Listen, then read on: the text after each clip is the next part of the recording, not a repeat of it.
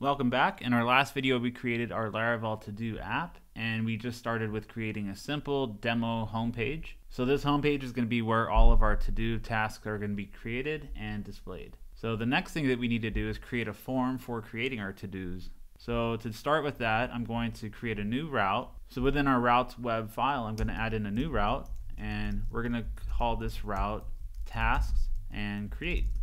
So this will allow us to create a new task. And for this route, I'm going to add in a new callback function. And this is going to return a view of tasks. And we're going to have task.create as the view. So this is just going to be the form where we can create a new task. And I'm going to add in my new file. And it's going to be called create.blade.php. And to get started with this, I'm going to actually copy in some of the code that we previously had on our task index, and I'm going to copy that in and paste it. And you'll see already that we're having to duplicate some of our code. A lot of this is a code that exists in this as well, so you don't want to have your code exist in multiple places, but we will address that shortly. So for my task creation page, I want to actually just call this task. I'm going to call this new task, and I'm going to open up a new form.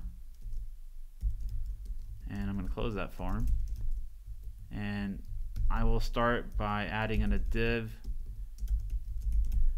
and we'll give this div a class of form group, which is a bootstrap class, and this will give it a little bit of spacing, and we'll have an input with a class of form control.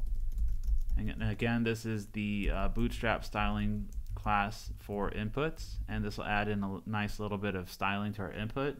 And we're going to also have a name of task. Actually, let's call it description.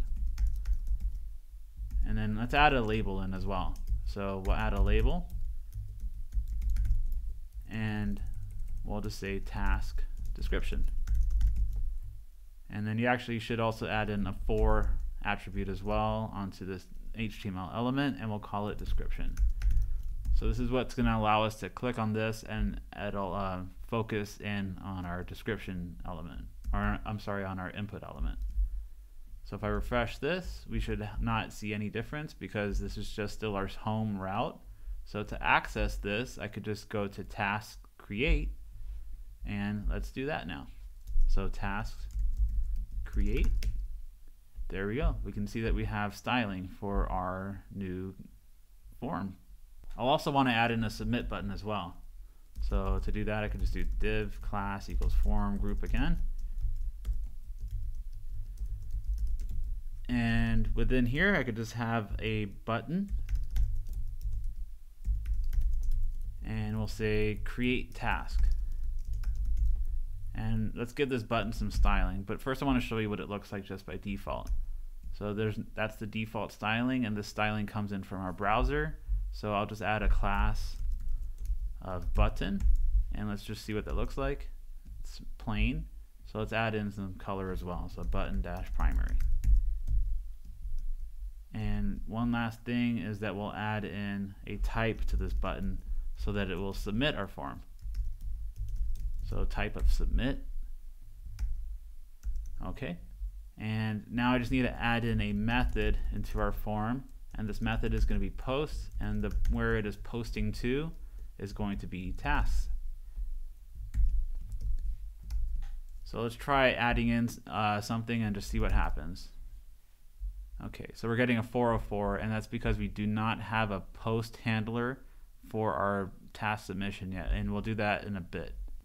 So before we move on, I want to also create a new reusable layout for our two routes that we currently have. So we have our task index route, and we also have our task create route.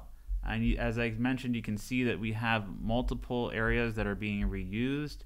So what I want to do is I want to create a reusable layout, and within our views directory, I can create a new folder, and we'll call that layouts. And within our layouts directory, I'm going to also create a new file called app.blade.php. So what we're going to do is we're going to pull out, first we're going to start off by pulling out all of our reusable pieces. So I'm going to take that, I'm going to paste it into app, and I'm also going to take our bottom area. So the closing of the body tag and the closing of the HTML tag, and I can place that in here as well. So I'll fix the tabbing there. Let's remove these pieces that we no longer need, and let's remove the top part as well. So let's try refreshing our task creation form and see what happens. So we've lost all that nice styling that we added in with Bootstrap, and that is because of our task creation view is no longer loading our style sheet from Bootstrap. So how do we do that? What we can do is we can extend our layouts.app file. So this is a directive, and this is a blade directive. So this is the first actual blade that we've written, and this is why we have the .blade.php extension on this file. So what this is doing is it's saying to our blade templating engine that this task.create folder, or this task.create file, is going to extend our layouts.app file. So this is our app layout, our primary app layout, and we want to extend it. Now, to render this content within our app.blade file, we need to also yield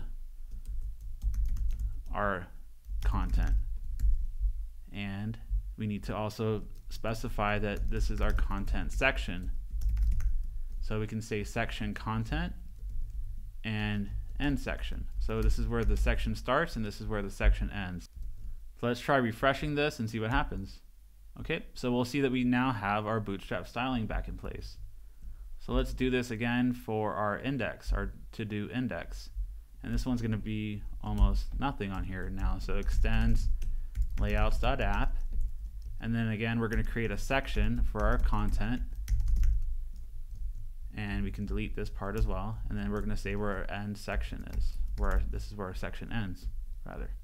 This is using the name of our section, which we decided was called content, but we can call this anything that we want. We can call this main. If we go to our root page, we'll see that there's nothing that's loading here because we're calling our section main, but if we call it content,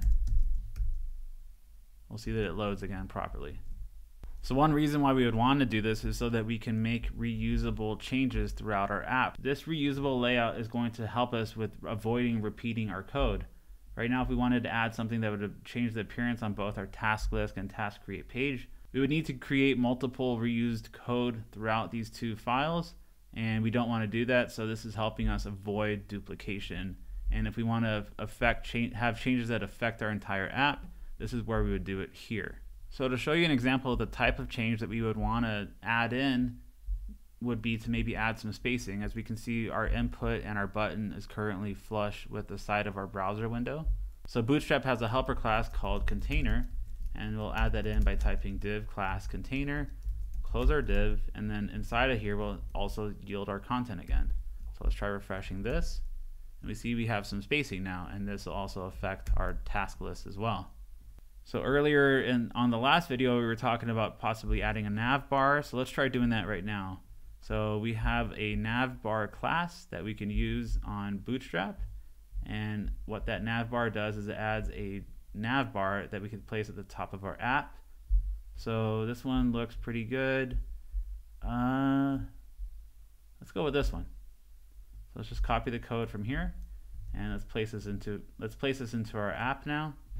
So under our body tag, we can add in that nav bar code.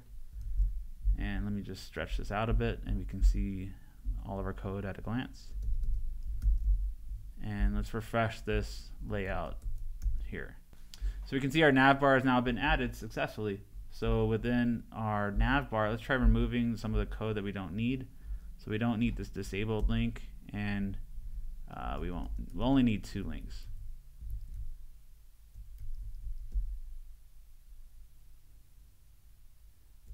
So we're only going to need 2 links. So let's have a link to our root file and a link to our task create page. And we'll call this one new task. And this will be all tasks. And let's refresh that. So we now can navigate between our pages here.